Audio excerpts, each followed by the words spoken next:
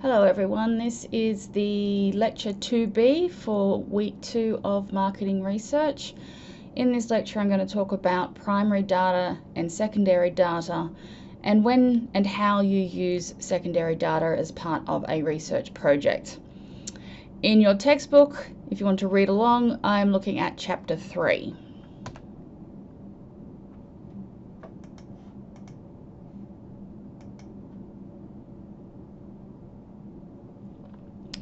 So in this lecture we are moving on from Learning Outcome 1 to Address Learning Outcome 2, which is choosing the methodologies to acquire evidence in an ethical manner to address the marketing problem. In order to choose methodologies, we are looking at our choice of data and what secondary data can provide in terms of addressing the marketing problem. If the research problem can be answered using secondary data, then no other methodologies are required. So in terms of what I'm going to cover, I'm going to look at the value of secondary data, some of the secondary research designs, advantages and limitations of using secondary data, some internal versus external secondary data sources, and the internet as a growing source of secondary data. So the difference between secondary and primary data is essentially the purpose for which the data was created. So primary data is created to address a specific purpose. So you make the data, or you find the data and you find the information for that purpose. Whereas secondary data is created for some other purpose. It could be a media article where it's talking about customers' experiences of Starbucks, for example. Or it could be internal financial reports about the amount of sales that have occurred in the last 3 months. So both of these, one was made for general information for the population, whereas the second is an internal data source made to report the performance of the company, but may be useful in solving a research problem in that a customer sales data can tell us what are the trends in customer data, customer experiences or customer sales. So when looking at secondary data, the question to ask yourself is, does useful information or data exist already? And can that secondary data be used to address the research problem and answer related research questions? So last week I asked you to decide on what topics you were going to search for when looking for secondary data, both academic literature and other secondary sources. This is what we would call a research design. You have designed or targeted your research for secondary information in a specific way. This week what we're going to look at is whether that secondary data you collected can address the research problem, answer the research questions, or is it simply there to clarify the context or the situation in which the client finds itself, or clarify the problem area in certain ways. So the scope of secondary data. So this is the same as any other kind of marketing research process. So we need to identify and clarify the information needs. So this is what I got you to do at the end of last week. You had to identify key areas that you wanted to look for. You need to define the research problem and questions. So we, in general terms so far, have defined the research problem, but this needs further clarification. And we are yet to develop our research questions. This will come. You need to specify the research objectives and confirm the information value. So for what purpose are we doing this research? Is it just because we need a quick decision and secondary sources are the quickest available information? And if it is the quickest, does the first information that comes across your desk is the most valuable to you? Or is there more detail that is required? Is this such a big decision that secondary data needs to be evaluated more carefully as to the quality and the credibility of the information? So you need to determine whether the secondary data can be used to answer the research questions. So just because it came up on a Google search doesn't mean that it's necessarily useful. Google is not always right. Google comes back with lots and lots of hits, but it's up to you to determine what of that search is actually relevant to what you need to find out. So just be aware that secondary data has this cyclical or iterative role in the research problem definition. So the client brief forms part of a secondary source. It was created for a particular purpose, but we need to use it in order to define what the research problem and research questions are. So we take that research brief and we've sort of developed a fuzzy scope of the research problem. Then we come up with some research questions at this stage. What topics are relevant? So we've created a list of topics we think may be relevant. What context issues may be relevant? We've come up with a list of possible context issues that we need to have information for. So we go to the secondary data, we collect it, we analyze it, and from that we then clarify more specifically what is the research problem, what are the research questions, and if we still need further clarity we can go back to the secondary data again. And in this cyclical process there comes a point where we think we have addressed everything. If we've answered all the research questions we can stop there. However, if there are still research questions to be answered, then we need to leave this cycle and enter the primary data sphere of collecting new information for the specific purpose of addressing the research questions. So, in terms of the scoping of the secondary data, so it's historical. So if you want to look into the future, secondary data can only provide you with a picture of the past. And yes, we can extrapolate from the past into the future, but like with all prediction, it is a bit of a crystal ball, and the accuracy of your past data will determine the accuracy of your future predictions. So this secondary data is available in many different forms. Some of the increasingly used and popular forms of secondary data, this is forming part of what is known as big data, are these analytics that are being provided by the internet and social media companies. So you can look at Google Analytics. There is a certificate that you can do as a Google analyst, and that you can put that in your resume, and it's a way of looking at internet data and driving internet traffic towards companies' websites.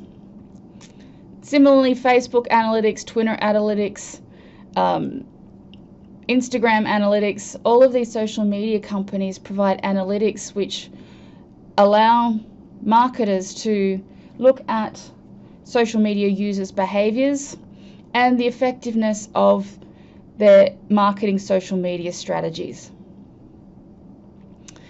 A bit more old school, we have consumer insight companies. So, for example, Nielsen is one. These are companies that essentially they spend all of their life analyzing consumers. So they do product category and analysis. They will track the number of sales, they will track advertising, they will track media usage. So they track over a long period of time a lot of information about consumer behavior. And for a very large fee, you can pay them for one of these reports. Companies can also gather their own internal secondary data, or they can use previously collected primary data. So we tend to call these systems of internal data customer relationship management systems. So companies can track how many sales of particular products are made each day. They can also incorporate data about customer satisfaction surveys within that data.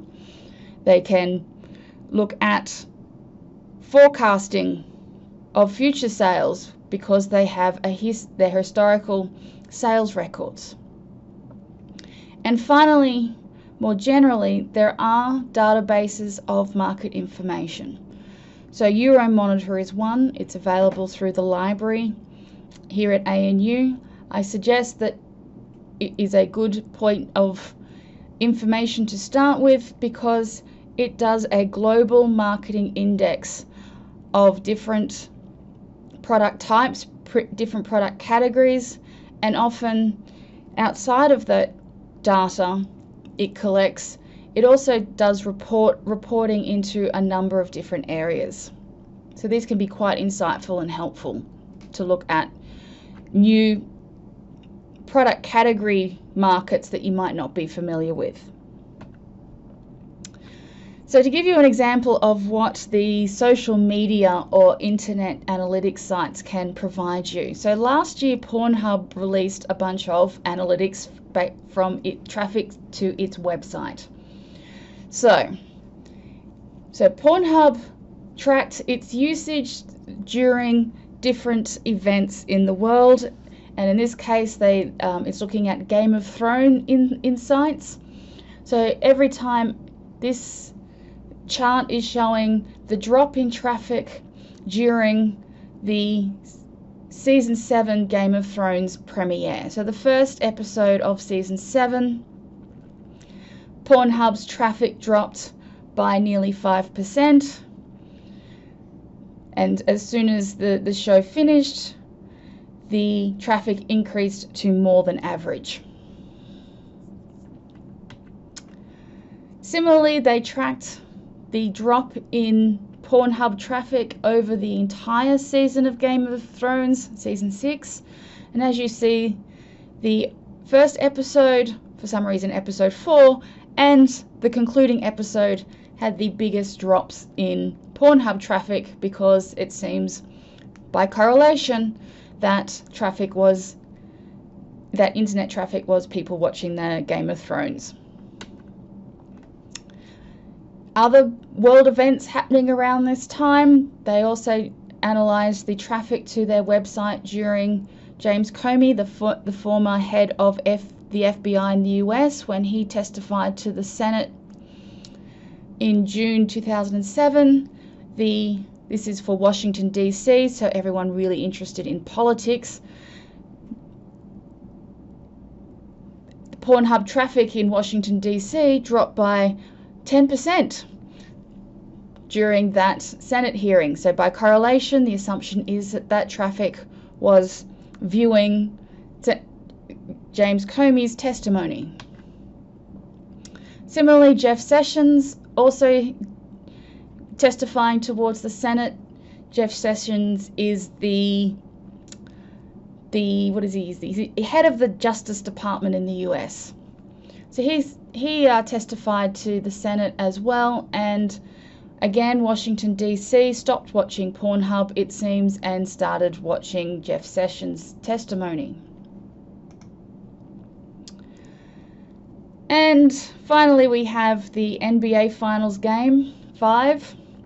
So the traffic changes during the game, and also by who was winning at the time of the game versus where people were living. So this kind of analytics can get quite detailed.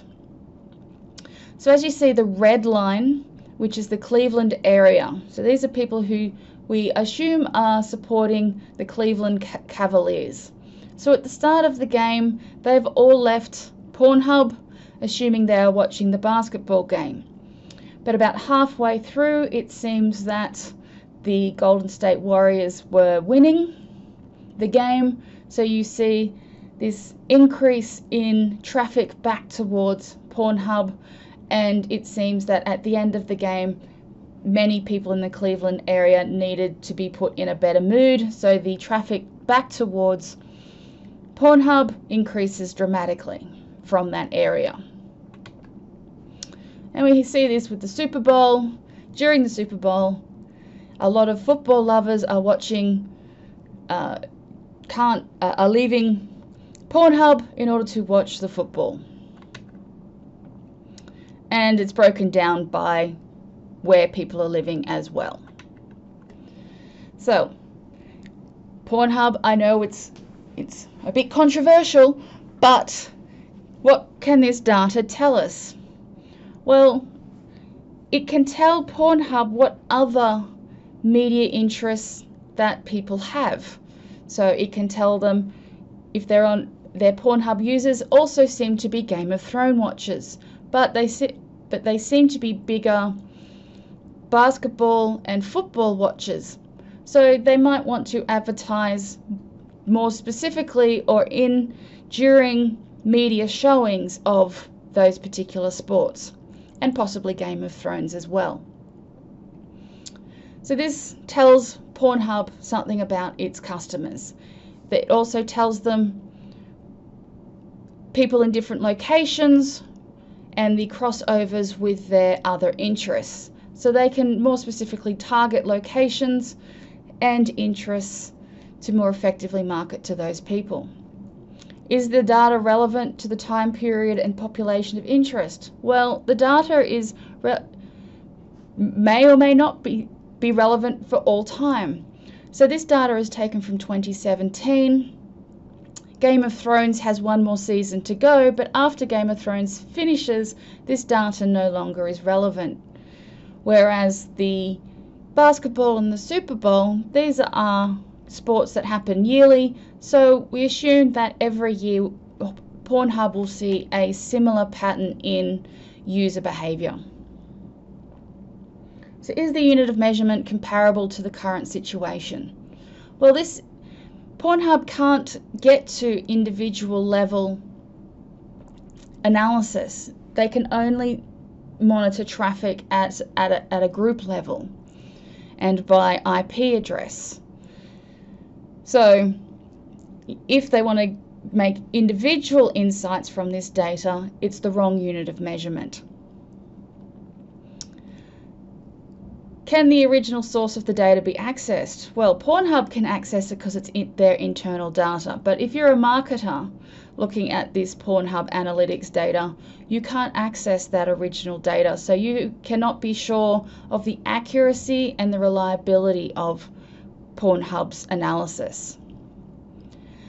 Are data acquisition costs reasonable? Well, in this case, Pornhub put this on the internet for free, whereas something like a report from AC Nielsen, the consumer insight company, can start at 10,000 and increase from there. Can data bias be assessed? That depends on the company producing the data. So Nielsen is very careful in producing reports that have an appendix that details the data collection procedures, analysis procedures, and the reliability and validity checks that it does on its data. So therefore, as someone buying one of these reports, you can be more sure that the data is accurate. Can data collection accuracy be verified? Well, that's a tricky question because sources of these data tend to be closely guarded because information is power. If accuracy cannot be verified, should the data be used? So should we use the Pornhub data? It was free, but we don't know how it was collected. We don't know how it was analyzed. The question we have to ask ourselves is, do we trust Pornhub? And that is a personal judgment rather than a verifiable measurement of the validity of that data. So in terms of our secondary research designs, we have two broad areas in which data can be accessed. We have literature reviews and electronic searches. You can go to a library, but the electronic searches have tended to supersede the old school in paper kind of searches. So electronic search sources, you can do both your academic literature and your secondary sources through electronic means these days by and large. So secondary sources include popular and industry articles and newspapers.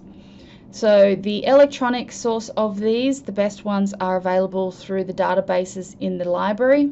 So Factiva is a global database of media outlets. It also includes some industry articles or industry publications, but Abby Inform tends to be better for that kind of information.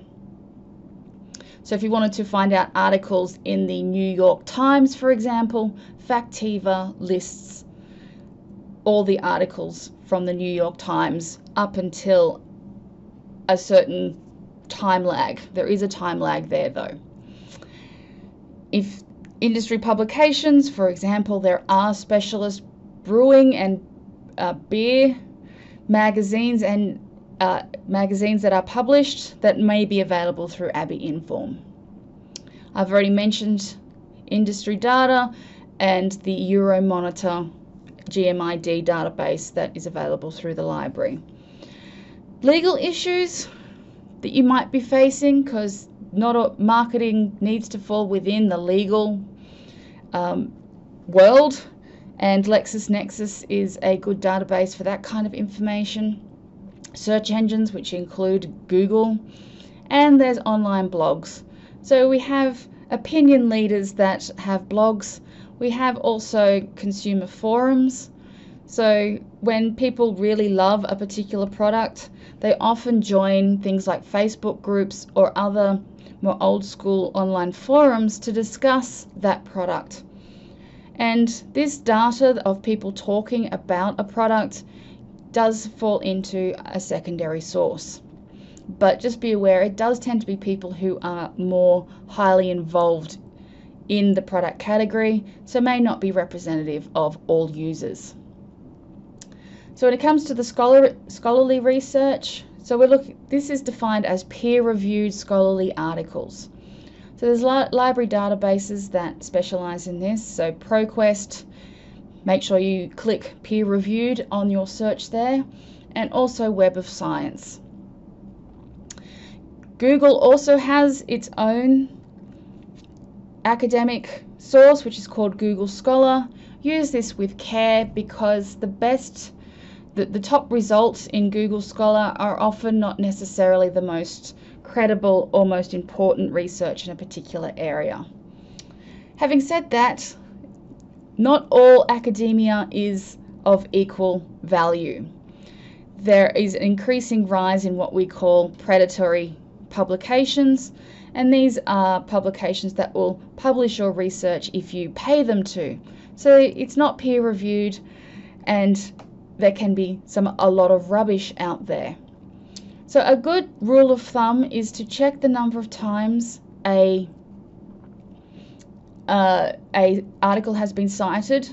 So this will be part of the information that the database or Google Scholar shows for each source. And look at when it was versus when it was published. I mean, if something has only been published in the last couple of years, it hasn't had the opportunity to be cited very often. However, if it was published 20 years ago and only one person has ever cited it, it's probably not the most important publication or academic article in an area. So, the literature review provides a comprehensive critical, that's a key word here, it's in all caps, critical examination of available information related to the research topic. So this is a very important step to unveil your new insights to a topic, and in order to develop what we call the conceptual framework of thinking behind the research. So this allows us to look at findings of how should we collect our findings, and also what findings are important. So where are the gaps is always an important question when looking at the literature, because it's in the gaps of what the current literature does not tell us that we find the reason for needing to go collect primary data. If you find that there are no gaps, there is no reason to collect primary data. So, a comprehensive examination of available information related to the research topic. So, here I'm going to do a short lesson on library databases. So, this link takes us to the e-resources and databases. On the main page of the library site, you will see something that looks very similar to this. So I'm going to just use ProQuest today. So I click on P, ProQuest, there we go, 24. So ProQuest lets me sort by the type of source that the information is coming from. So I'm more interested in scholarly journals today, and I can then specify that they're peer-reviewed, and because I'm lazy, I'm also going to specify that they are full text. So in terms of the topic, I think consumer commitment might be an important one to my research problem. So consumer commitment, and enter. And it's being slow. All right. So here we have the list of publications that fit my search criteria. ProQuest also gives you a background to the search as well. You can see that consumer commitment only became a topic that was published about in the 1980s. Before that, there wasn't much written about consumer commitment until this decade, where we have 55,000 academic articles that meet the criteria of consumer commitment. So when you look at the search results, it highlights the search terms that have been used, and you'll notice that it is pulling up articles that have consumer or commitment anywhere in the title or in the article. This means that you will get a lot of false positives. If I wanted to be more specific, I go back up to my search term and I put it in quotation marks and I rerun my search. And now you'll see that it only looks at consumer commitment when that specific term is used. Again, we have the same information. If I'm looking for consumer commitment, again, really it was only started to be looked at in any depth in the 1990s, but we have much fewer results of more specific in this area.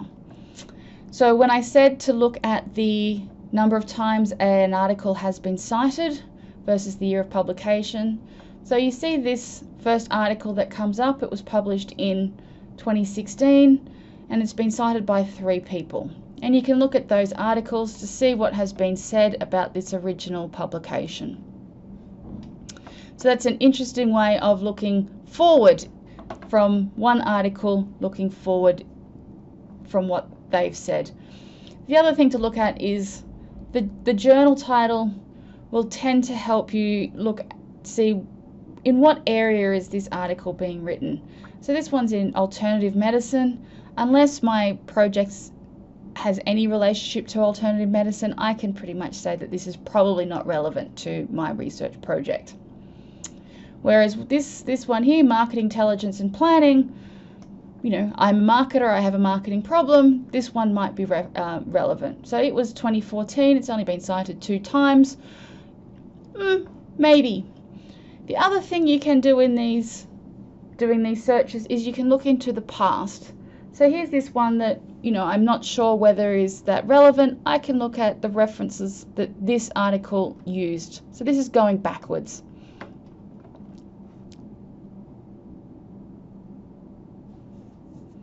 If the internet will work. Okay, it's not going to work. All right, we'll stop that. Just believe me, it does it. Just, it seems to be slow. And then we have ones that have come up with that are in French. I don't know how your French is, but mine is atrocious. So you can just say English, if that can narrow down your search. So these are all the ways in which the databases can be used. So you can, in these databases, you can also select citations and you can save them with the full text into a document that can be uploaded directly into your qualitative analysis software. So both QDA and NVivo allow you to upload a list of citations with the associated text into their software, so you can then easily run your analysis on that. So this is the library databases, or ProQuest in particular.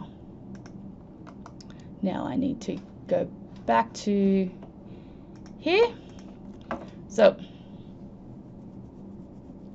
just to reiterate, so why do a literature review? So we need background information, we need to clarify the research problem and questions, we need to reveal whether information already exists, help define important constructs of interest. So is consumer commitment actually relevant and important to the study that I want to do? And it can also suggest sampling and other methodological approaches that have been successful in studying similar topics.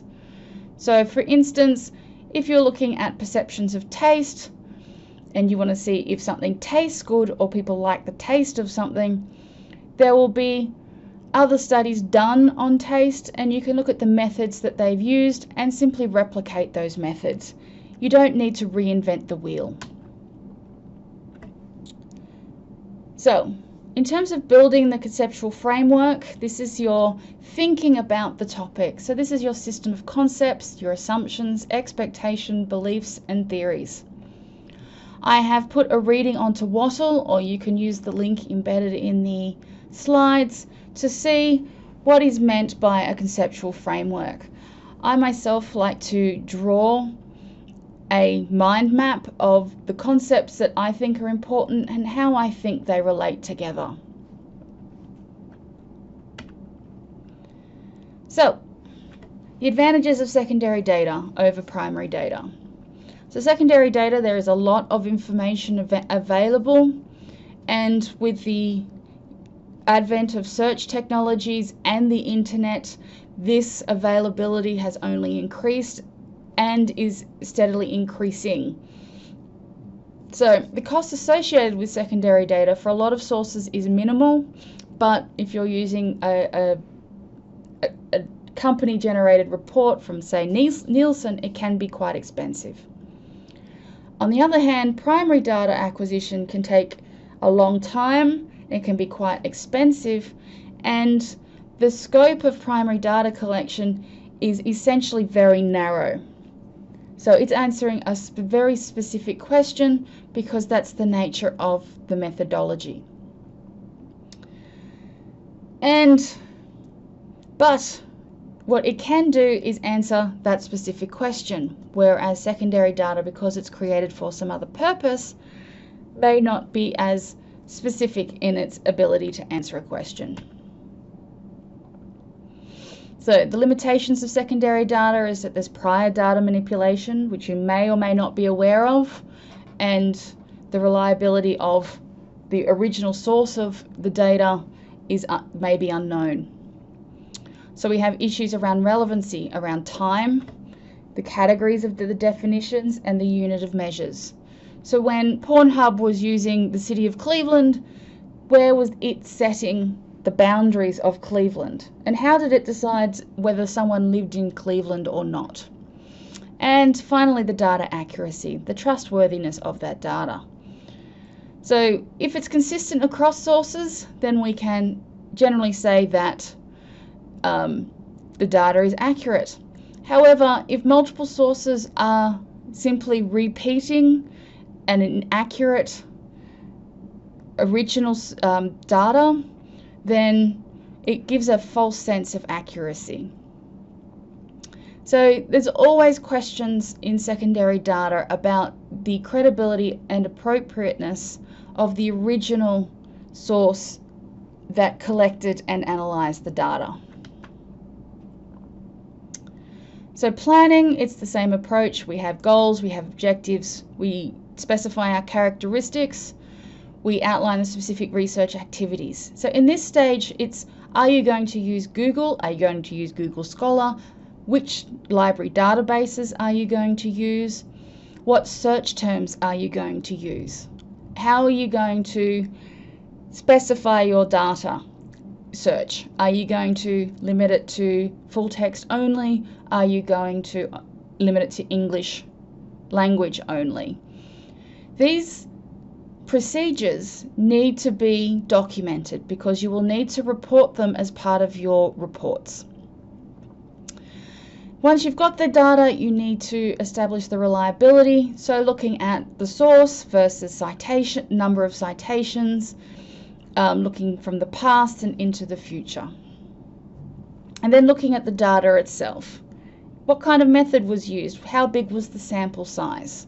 What kind of procedures were used to analyze the data? Were they appropriate?